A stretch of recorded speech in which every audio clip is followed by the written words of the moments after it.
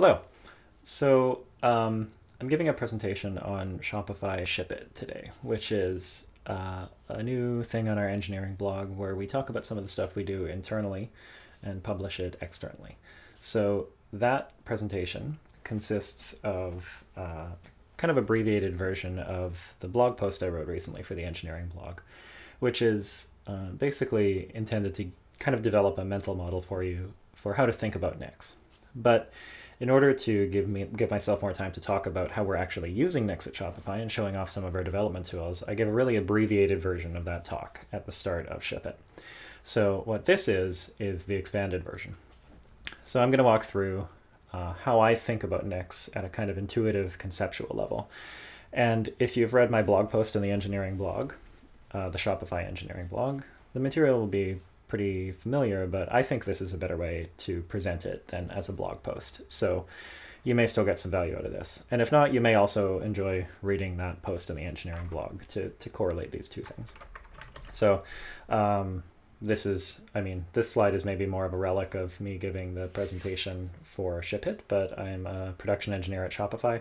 I work in the developer infrastructure team. So, oops, let's skip the slide. So my assertion is Nix can be the future of computing. But we need to find a better way to explain it first. There's a whole bunch of really great content for like learning how to use little corners of Nix and figuring out how to do specific things with it, and not a whole lot of content that really teaches you Nix on an intuitive level. And my Nixology playlist is guilty of this too. The thing that I think is missing is content that teaches you how to think about Nix on an intuitive level without coming across with like this kind of energy, because it's literally Ilko's PhD thesis, or this kind of energy. And like, so my blog post, if you read the HN comments, apparently had both of these attributes, but I mean, I'm gonna try anyway. So what I want you to take away from this talk and the sister blog post is a basic conceptual scaffolding for like a mental model to how to think about Nix a little bit more clearly, so that when you start picking up different tools and using aspects of Nix, it just starts to fit into a little framework for you. So the core idea is that every single thing on your computer implicitly depends on a whole bunch of other stuff on your computer. Basically, all software exists in a graph of dependencies. And normally that graph is not surfaced to you. There might be little pieces of the graph. So like, your package manager might track a few dependencies here and there. But by and large, the graph has a lot of implicitness in it. And there's like little fragmented partial graphs scattered around your computer. And even there, the dependencies aren't super clear. Nix makes the whole graph very explicit. So this is an example of a dependency graph in Nix. You can kind of just generate these, and you've got this whole thing with Ruby at the bottom, and then it traces all the way back up to libsystem or libc at the top, depending on what platform you're on, and you've got this whole ocean of stuff that actually Ruby depends on in order to run. So there's four major concepts that I think are really key to getting Nix at an intuitive level. There's the language, the store, the derivation, and just the general idea of sandboxing. So because these are all part of the difficulty in explaining Nix is that these are all really interdependent things that you can't, there's no easy place to start, but I think the easiest place to start is the store. So we're going to start there. Basically, once you've installed Nix, you have this directory at /nix/store. And that has, typically, once you've been using Nix for more than 8 seconds, it'll have a whole bunch of stuff in it. But you can think of that directory as a graph database, really. And every single entry in it is a node in that graph. So those nodes are immutable once they're created, meaning that if you see a node in the graph database, its contents will never change as long as it's the same node name. And nodes look like kind of this thing on the third line, Nix store /h1jm, a whole bunch of stuff, and then dash whatever it's called, really. So if a node includes references to paths in other nodes, that reference constitutes an edge between those two nodes. So graphs have nodes and edges, right? And this reference is what an edge is. So dissecting a path a little bit more, you have this next door bit. This is like essentially always the same. I'm going to lie a little bit at a few points here because you can customize nearly everything, but it doesn't matter to understand. Next door is always called next door. And then there's a name trailing at the end of it. This is what the thing is actually called. This is specified when you like create the derivation. And then this is a hash of stuff. We'll talk about what it's a hash of later, but the important thing to understand is that this hash essentially specifies the contents. If this hash would change, that would mean the contents are different. If this hash doesn't change, that means the contents are functionally identical. And that's true if the same hash is produced on two different machines that aren't actually talking to each other. The contents will be essentially swappable, and you could use them interchangeably. And notably, once this node is created by Nix, you, the user, can't, or at least extremely shouldn't, modify anything in it.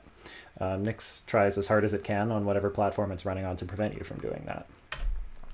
So to reiterate, like everything on your computer, all of the software exists in a directed acyclic graph, but normally it's not explicit, and Nix makes that very explicit.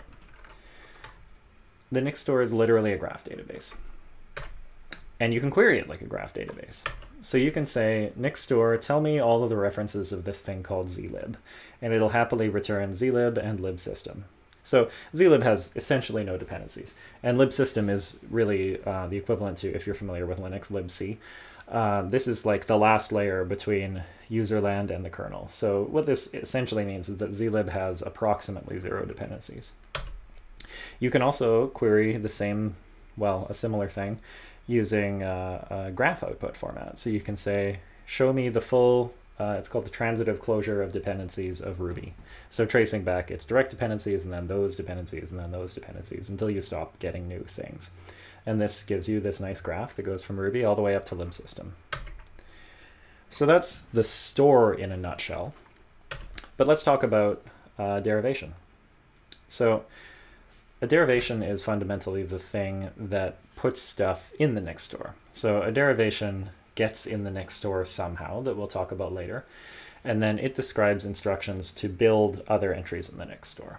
So this is how Nix creates those nodes in the store. It uses derivations to describe how to build them and then builds them from those derivations. So if you look through your Nix store, you'll see, again, a whole bunch of stuff, but some of them will probably end with .drv, and that means they're derivations. If you cat those files, you will see this whole unreadable mess of garbage. But notably, you'll see a few hashes in here. So we've got that 76gxh1 that's called demo. We've got that 5arh1 that's called bash. And then we've got that 76gxh1 again. So we'll talk about that in a couple slides. But a thing to realize is that, again, hand-waving a little bit, but that hash in the path of the demo.drv file is essentially just a hash of the contents of that derivation. So what that means is, since every direct dependency is mentioned in this derivation, this unreadable blob, right? You see bash. In fact, bash is the only actual dependency of this derivation, but it's mentioned by an explicit path here, and that's kind of just by definition how these things work. So since every direct dependency is mentioned in this hash, you can see that if that were to change, if we were to change the version of bash, that would change the contents of this blob, which would change the hash of the derivation. So let me just quit Slack. No, I won't. Oh well, we'll just deal with notifications if they happen. So yeah, direct dependencies cause this hash to change. And because that bubbles through, you can see you'd have this situation where a change high up in the tree bubbles through into a hash change for everything downstream from it. So this causes like a cascading rebuild of just whatever was dependent on the thing that changed. So a derivation is a recipe to build some other path in the Nix store, basically. It has a derivation path and an output path. The derivation path will already exist, and it will reference the derivation itself, and then the output path is the thing that would get constructed if the derivation would be built. And just about everything in the Nix store, except for derivations, is created using a derivation. There's a couple exceptions too, but it's not important to understand. So if we build it, we do that using a few different tools, but Nix build is the most, I guess, obvious one. We Nix build that derivation and it prints an output path, and notably that has a different hash from the derivation, right? That hash, again, you can think of it, hand waving, as like a hash of the derivation hash and the output name. A derivation output always has an output name. Most of the time it's out. Out is the default. It's only really changed when you have a derivation that has multiple outputs, which is the thing you don't really have to think about too much right now, but basically this hash is just dependent on the derivation hash. So if you change the dependencies of the derivation, that changes the derivation hash, which changes the output hash. Meaning if you change the version of bash that this demo thing depends on, it means this hash gets different, and it would output a different artifact at the end of the build. So again, this propagates all the way down the tree. So just to briefly cover what's like actually in a derivation, you've got outputs, which is what nodes in the store can this derivation build. We saw a single one called out in this one. Input derivations and input sources are like, what are the dependencies of this thing? What do I need to make sure exists, or I recursively build before I do this one. Platform is like, is this for macOS, Linux, what architecture? Because this is typically a dependency of programs, but Nix is portable between them, right? You can copy stuff from one Nix store into another Nix store, and as long as the platform matches and you have all the other dependencies, it'll run. So this is how it gates on requiring a compatible architecture. And then builder, args, and env are just how do I actually do the build. So if we rip apart the derivation we had before and like align it with these fields, we'll see we have an output named 76gxh demo, empty input derivations and sources, which might strike you as weird because we talked about bash as a dependency, but actually it's mentioned in builder. So Nix doesn't really demand that the dependencies are mentioned in any particular place. It just, whatever is mentioned in the derivation at all gets brought into the build. And then we have, our platform is x86-64 Darwin, and we are, invoking the builder somehow with args and env. Now, to just dissect that a little bit, if we look at the command that we're actually running for args, it's, we're calling bash, and then we're passing -c and then a script. That script is echo hello world into this variable out. And you can actually see in the env line at the bottom, we've got a variable called out with a path of this 76gxh demo thing. And that's the same as the output declared in the first line. So this is sort of how derivations work. You're required to generate something to the variable defined by out, and that becomes the output artifact. So if we Nix build that thing and then cat the thing it returns, we get hello world, which is exactly what we told it to do. So that's, a very brief overview of derivations. Importantly, just they're the thing that generates nodes in the store, the graph. Sandboxing is the other important component here, because great, we're bringing all those things into the, into the derivation, but how do we make sure that actually the thing we construct uses them and not, some version of zlib from user local lib or whatever? So sandboxing addresses this. The Nix tooling goes to great lengths in a few different ways, but sandboxing is the most overt of these, I guess. Only the things mentioned in the derivation are actually allowed to be accessed in the build. So the way this is implemented varies by platform. But basically, if you try to access something that wasn't mentioned in the derivation during your build, it just doesn't work. So that means that you're only going to get the things that were declared. So recalling that the resulting hash of the path, the hash of the output and the hash of the derivation is derived from, the contents of the derivation, essentially. That means that if you can't access anything that wasn't declared there, that means when you declare a dependency, you're declaring all of the dependencies, right? You can't bring in code that wasn't declared in the derivation, so there's no such thing as an implicit dependency in Nix. So that's really powerful. Dependencies have to be made explicit, which makes them necessarily part of the output hash of the software being built. And that means necessarily, if you have software that lives somewhere near Nix store, it doesn't depend on stuff outside of the Nix store. And Nix knows how to track the dependencies between them, so it knows the whole total dependency closure of each piece of software, which is how you end up with things like this. There are no leaked hidden dependencies here. This fully specifies all of the dependencies of Ruby. And notably, nothing is machine dependent, right? Like, other than the platform thing that says this is Darwin x86-64, you can move this to any machine that thinks it's capable of running code for x86-64 Darwin. And as long as you take the whole dependency closure and not just, the Ruby node, it'll just work. You can just run it anywhere. So this is really cool for things like binary caching. And also really cool for reproducibility because, or reliability. Things tend to work in Nix either everywhere and always or nowhere and never. This is really great for me as a developer tool, like as a tooling developer who supports, 1,000 or 2,000 or whatever number of MacBooks. Developers tend to break their laptops in very bizarre and unique ways, and getting a little bit further out of like developer chaos land and into this nice little bubble of sanity is really nice for managing this tooling, because it reduces the number of like weird conformality issues between all of these different machines. But especially notably, any software build or install can be a binary download with no other prerequisites.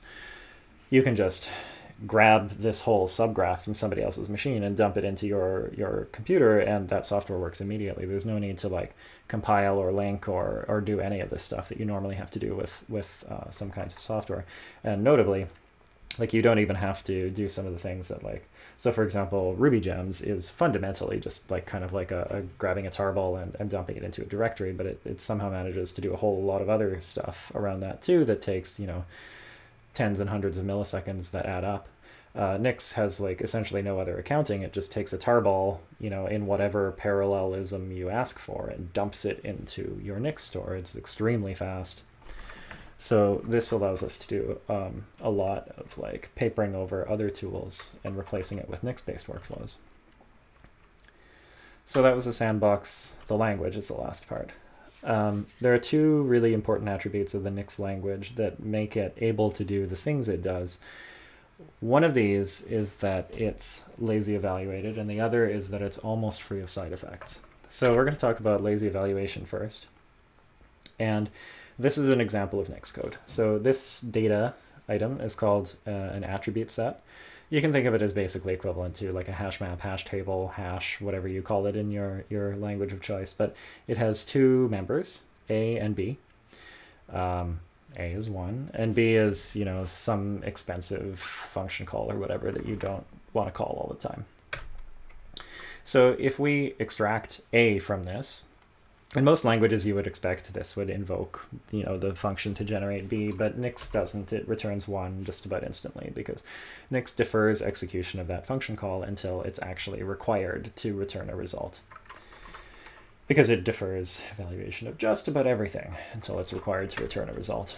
The other attribute, you'll see why these are related briefly.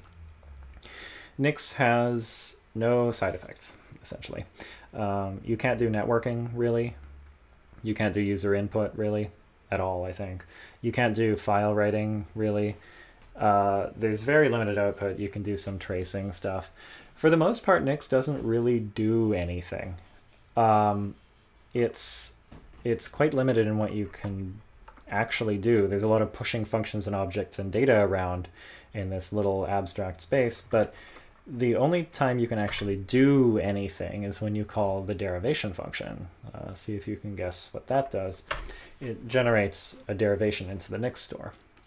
So you call derivation with this set of arguments. This is a typical function call in Nix. We're passing it an attribute set with a few attributes: name, builder, system, and args. These are kind of like the most minimal possible arguments you could pass to the derivation function, but there's a lot typically you'd pass a lot more. And typically you wouldn't call derivation directly. There's wrappers that you normally use, but that's fine. This is just to demonstrate the one side effect in Nix you call derivation, and then as a side effect that, that function returns something, but somewhere on your disk a derivation was created, and you can see that path is pretty printed as nixstore blah. And the object that you get returned is essentially the same as the object you passed in, but it now has two extra members in it, dirv path and out path. And the dirv path will now exist on disk already as a side effect, and the out path will not exist. And the Nix language will never make it exist, because Nix language doesn't build things. However, you can build that derivation with other Nix tooling. So this is kind of like a nuance that it took me a while to figure out, that the Nix language very, very specifically does not do things. It only writes out derivations. And if you need to build a whole bunch of stuff to build a derivation, like, a recursive tree of, say, 700 derivations, it'll write those all out and then return the last one. And then the Nix build tooling goes and recursively builds that whole subgraph or tree of derivations. So dirv path is written, output path or out path is created if we build it. I think we basically covered this. So this creates an interesting dynamic where you have this, you can hide this whole kind of garden of complexity behind this fairly narrow pipe of just derivations getting output, right? So you essentially from Nix language land, you give back a single derivation that can include the build instructions for this massively complex piece that you can hide in the description of what that derivation build process is. So it creates this really interesting way to build very abstract descriptions and have a fairly constrained API for results. There's a lot of really interesting possibility to build systems with Nix. But just to kind of concretize this a little bit, we're going to talk briefly about Nix packages.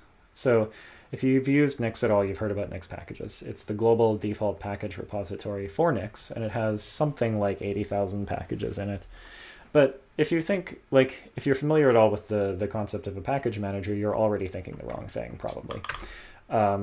Nix packages is really one big Nix expression that's essentially, at the end of the day, one big attribute set that has approximately 80,000 lazy evaluated calls to derivation. So this is, dramatically simplified, but this is kind of what Nix packages looks like, really. You define this big attribute set, and it basically does nothing until you ask specifically for the, say, Ruby attribute, at which point it forces the evaluation of the derivation associated with Ruby, which might recursively force the evaluation, will recursively force the evaluation of all of Ruby's dependencies, generating derivation files on disk for each of those that doesn't already exist on disk. And then it returns the Ruby derivation, and the Nix build tooling builds it. So that's the language in a nutshell. And that's essentially Nix in a nutshell, at a conceptual level. Of course, I didn't cover how to use it. That's what the rest of this playlist is about.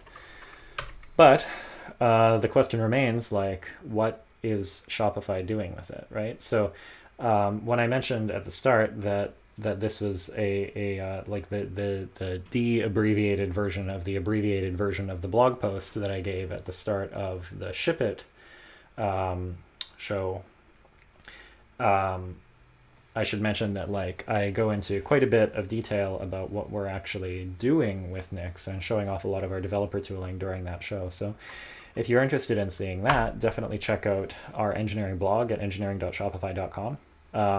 That show's not published yet, but when I have a link to the final version, I will put it in the description of this video. But yeah, I think that's it for now. I hope that was clear. Let me know in the comments if it was not, or ask questions. I'm happy to answer. And yeah, see you next time.